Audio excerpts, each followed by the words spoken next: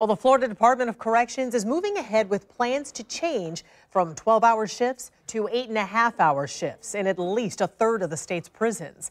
The move is opposed by the union representing officers, but in an exclusive interview, the new secretary tells reporter Mike Vasalinda he's banking his department's future on this change.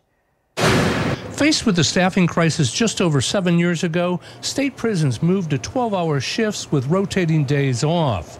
But instead of solving the problem, 3,000 of the 13,000 positions used to guard inmates are vacant. Corrections Secretary Mark Inch calls it a downward spiral. You know, as the vacancies increase, then you have to rely more on the overtime.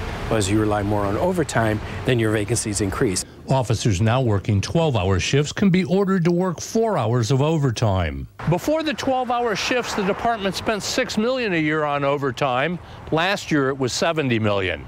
It is part of the reason the system has seen an uptick in staff on inmate violence. Fatigue affects behavior, of course. But the union representing the officers opposes the change to shorter shifts. Every once in a while they get a weekend off where when they go to the 8-hour shift, that's not going to happen. So that's a big concern to the officers. Recruits receive a full-time salary as they attend the 12-week course.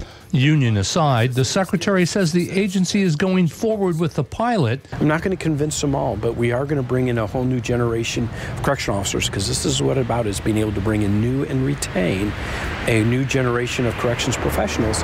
Under the plan, a third of the prisons would move to 8-hour shifts next summer. The conversion of the rest of the department will be based on how the pilot works and lawmakers providing the funding for more hires. Reporting from the state capitol, Mike Vasalinda, Channel 4, the local station.